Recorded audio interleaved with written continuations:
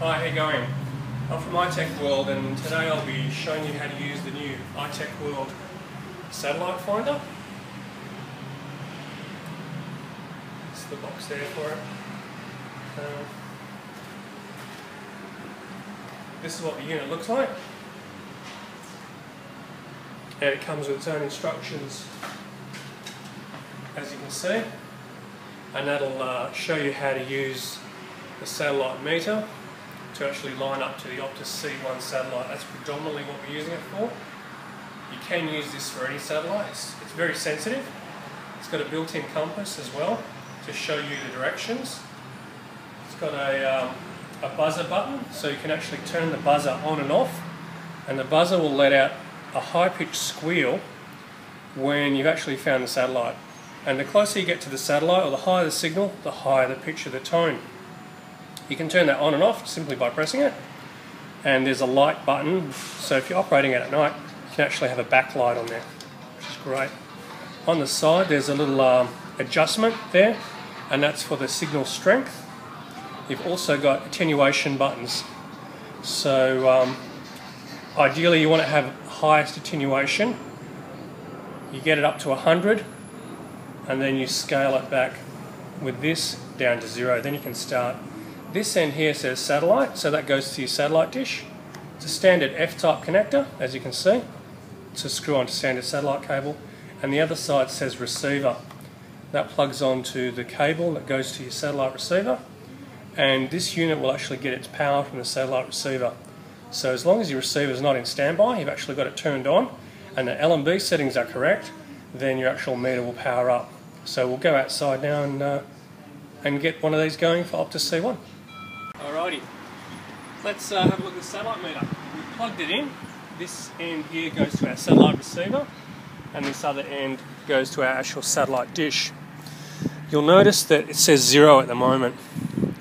So we're going to adjust the dial on the side. Switch the light on. Turn the light on, and you can hear the buzzer as well going.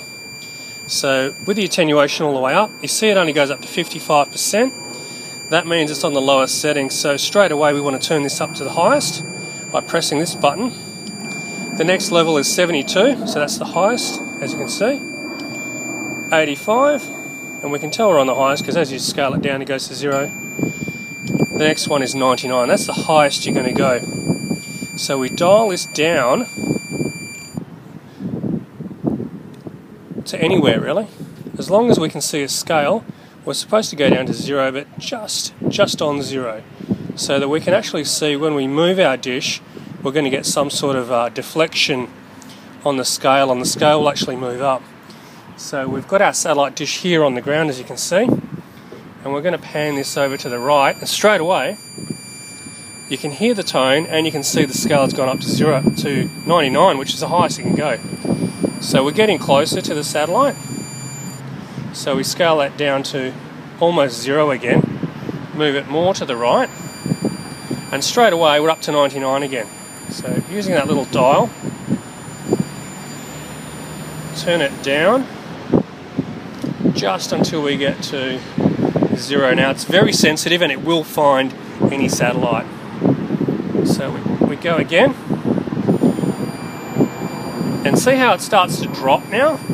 Oh no, we've got up to 199 again, so that's great. We're going to scale that down again, and we'll keep going. And see how that's the highest we can go. Now when I move the dish, it's not actually coming off 0, which indicates that that's the highest point you can actually get it. So now we're going to adjust the elevation. So we're still looking at the meter, and we're adjusting the elevation. Oops. And it's gone down to 0. So we drop it back the other way. See how it's gone to 99? So scale it down again, just to get to 0, and we go down a little bit more, and now it's gone to 0. So we go back up the opposite direction. Just loosen that. And that's the actual highest point we can go. At this point, we are on Optus C1. We can't get any higher. And that's pretty much it. As you can see here, this shows we're on the Optus C1 satellite, so we've tuned the satellite dish in perfectly. And I haven't even really looked at the compass to get the correct bearing. I've relied predominantly on that satellite meter, which is extremely sensitive. First couple of times might be a little bit hard to use, but as you use it, you'll become very fast at it, like how I was doing it. And that's it, we're on the C1 satellite, and the satellite dish is specifically tuned into that.